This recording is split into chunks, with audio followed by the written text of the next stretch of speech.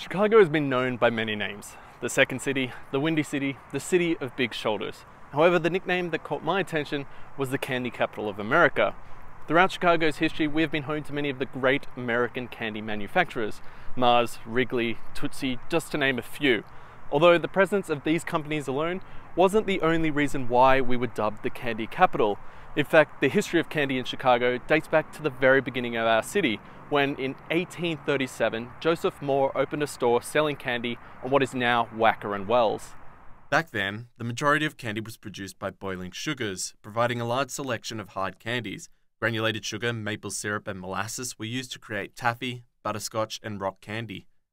These were available in flavors such as lemon, mint, cherry, lavender, and maple. In addition, popcorn, nuts, ice cream, and macaroons could also be found in store.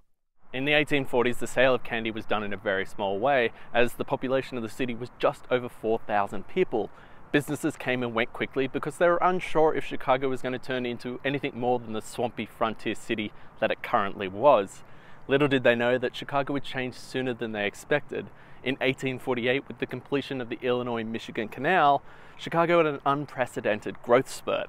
Chicago started as a waterway hub, and its transportation-based advantages only increased with the construction of the railroads. What did this mean for candy manufacturers? Well, the goods from the farmers of the Midwest came to Chicago first before going anywhere else. Milk from Wisconsin, cornstarch and corn syrup from Illinois and Iowa, and sugar beets from Michigan. If it wasn't made locally, it could easily be sourced through our efficient transportation network.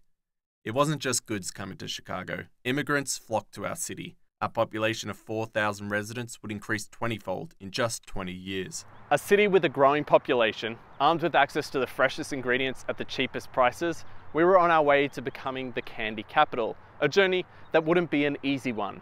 In 1871, our city faced our first greatest challenge, the Chicago Fire. In October of that year, 3 square miles of Chicago was destroyed by fire. With 300 people dead and 100,000 homeless, many businesses were lost. In 1870, there were 17 confectionery manufacturers in the city.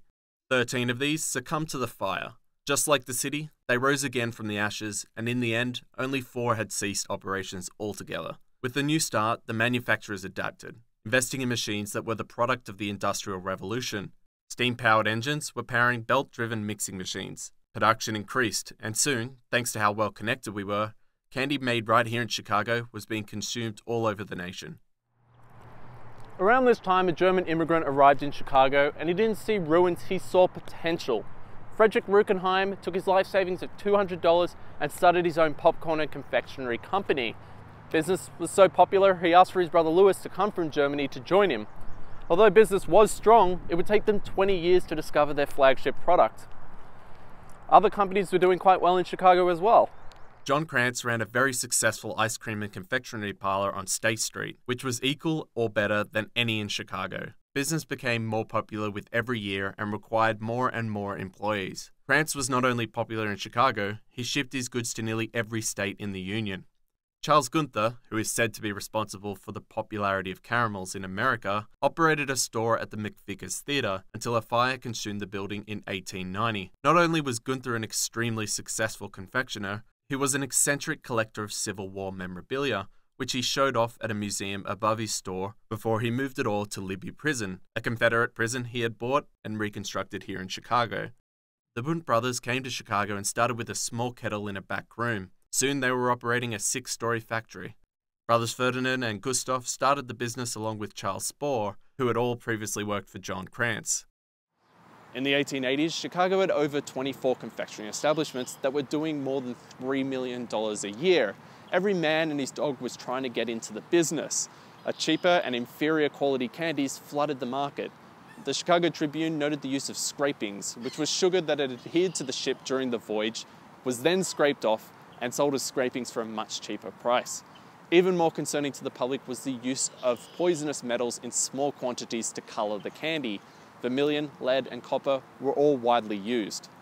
There was public panic, and Chicago responded. The National Confectionery Association was formed here in 1884 to stamp out the production of adulterated confectionery. Through their efforts, they established stringent laws in many states and even offered a reward of $100 for information in convicting those known to be using inferior or hazardous ingredients. The association, which was established by representatives of 69 confectionery manufacturing firms, had their first meeting at Chicago's Palmer House. The city was growing, and in 1890 it was announced that Chicago would host the World Columbian Exhibition. To put on a World's Fair in just 3 years' time that rivaled its predecessor in Paris, where the Eiffel Tower was unveiled, was said to be impossible. To surpass it, well, that would be nothing short of a miracle. It was here in Jackson Park in 1893 that the World's Fair took place, and with the whole world watching, Chicago managed to pull it off. Attended by over 27 million people, the exhibition, dubbed the White City, brought the whole world to Chicago, and with it, some candy legends were born. Wrigley's mineral scouring soap had a booth in the agricultural hall, which was regarded as quite the spectacle. The exhibit was in the shape of a pyramid made from bars of soap. It featured a life-size wax statue of a neat modern housewife laundering the merits of the soap. 2 years prior, and with only $32 in his pocket, William Wrigley Jr. arrived in Chicago with his wife and 5-year-old daughter. He started by selling his father's soap, offering a free umbrella, picture frame, or box of gum if you bought a certain amount of soap. Soon the gum was outselling the soap, and he started selling that instead. Some say that Wrigley developed his juicy fruit flavor the year of the exhibition. I'm sure he could have been found next to the soap, offering it as a premium for any purchase. Likewise, the Ruckenheim brothers were said to be selling their popcorn at the fair. 3 years later, Lewis would perfect the recipe for the Cracker Jack. It was said that it got its name when a salesman tried it. He exclaimed, "That's a Cracker Jack." Well, that's excellent. In 1908, it was immortalized in song, and the rest is history. Take me out to the ball game. Take me out with the crowd. Buy me some peanuts and Cracker Jack. I don't care if I never get back. Let me root for the home team. If they don't win, it's a shame. For it's 1, 2, 3 strikes, you're out at the old ball game. Perhaps the exhibition's greatest effect on the confectionery world was when 30-year-old Milton Hershey saw the chocolate-making machines. He was so impressed, he didn't let the fact that he didn't know how to make chocolate affect him from actually purchasing all those machines. The first recipe he made that was somewhat palatable became the Hershey bar, and it's what Americans think chocolate tastes like today, this tangy, sour sort of taste. I'm not going to eat this one. By the end of the century, we had 76 confectionery manufacturers in Chicago and 201 in Illinois. Some say this was around the time when we were dubbed the candy capital. In reality, this couldn't have been further from the truth. Illinois was third behind New York and Pennsylvania in terms of product value. In just 9 years, we would slip to 4th place as Massachusetts took 2nd. Chicago had a lot of catching up to do, and luckily, we had the right people to do it. Sal Ferrara immigrated to Chicago in 1900, where he soon opened his own bakery. He was selling Italian pastries and candies. Soon the candies were outselling the pastries, and they moved to a new location. They moved here to Taylor Street, and the bakery is still open to this day. Before they had to move to a larger location, Ferrara Pan was located upstairs. This is where they used to make a selection of traditional and sweet candies. The Ferrara family went on to create Jawbreakers, Boston Baked Beans, Red Hots, Lemonheads, and more. Lemonheads, which Nello Ferrara named after the birth of his son, who he said had the head the shape of a lemon when he was born. Emil Bruck left his job with John Krantz in 1904 and opened his first store, Palace of Sweets. Business took off when he started selling wholesale caramels to department stores such as Rothschild & Company and Siegel Cooper & Co. In 2 years, they were forced to find a larger facility to accommodate demand. Not only were his caramels popular, Bruck's is largely considered to have popularized candy corn in America. By 1911, they were producing 50,000 pounds of candy a week. And in 1923, he had 4 candy factories operating at capacity. His largest, a 600,000 square foot factory, which cost over $5 million to build, was located at 4656 West Kinsey Street. 12 additions were built over 30 years, and the site employed over 3,000 people. In 2007, it was destroyed in the best way possible. The administration building was used as part of the Gotham City Hospital in the film The Dark Knight.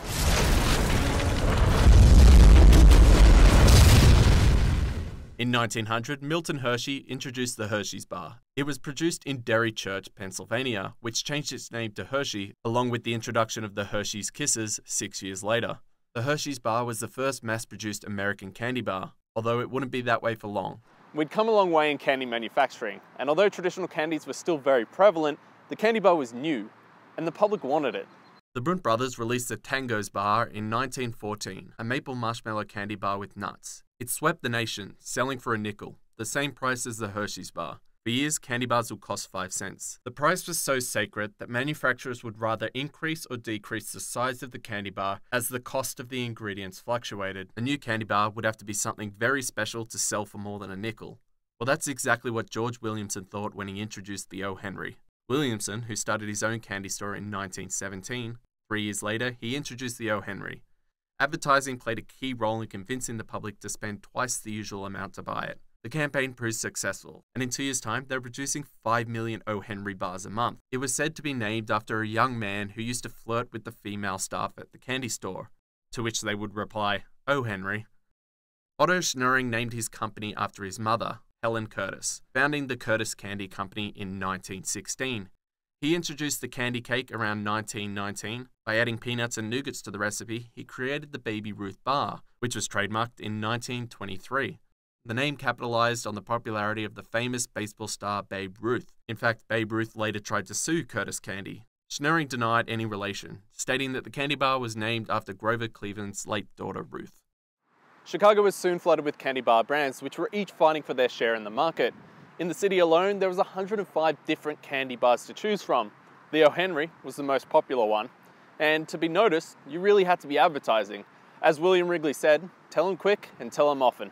Schnurring emblazoned Baby Ruth on buildings and billboards across the country. He even had aeroplanes bomb major American cities, with Baby Ruth bars attached to tiny parachutes. Paul Tibbets Jr. at the age of 12 had his first aeroplane ride throwing Baby Ruth candy bars with paper parachutes attached from a biplane flying over a crowd gathered at the Haley Horse Track in Miami. From that day on, he knew he had to fly, and in 1945, he flew Enola Gay over Hiroshima, which dropped the first atomic bomb on Japan.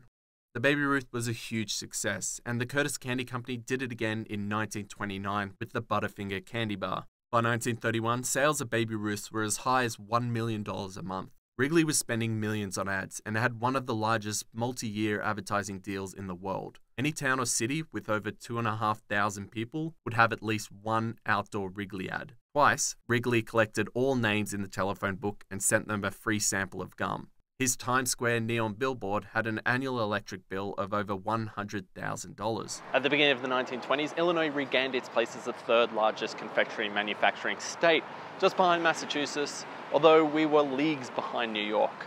The boost that the candy industry needed came about in a unique way. It was a side effect of prohibition. Between 1920 and 1930, the production, importation, transportation, and sale of alcohol was strictly forbidden. In an effort to survive, drinking establishments converted to selling candy, soda, and ice cream. Brewers began producing syrups and sodas. Malt made its way into ice cream.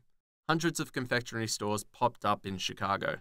Andrew Canolis opened Andy's Candies in 1921 and sold a variety of chocolates including nougats, raisin clusters, fudges, and nuts. Around 1950, Andy's Candies had 47 Chicago confectionery stores, factory on North Clark, and a brand new product, Andy's Chocolate Mint.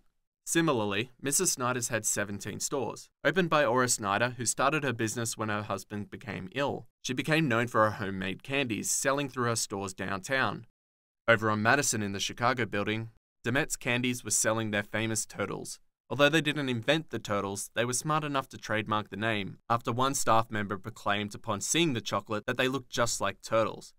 Fannie Mae opened their first store in 1920, and in 5 years, the creator Henry Teller Archibald had opened another 30.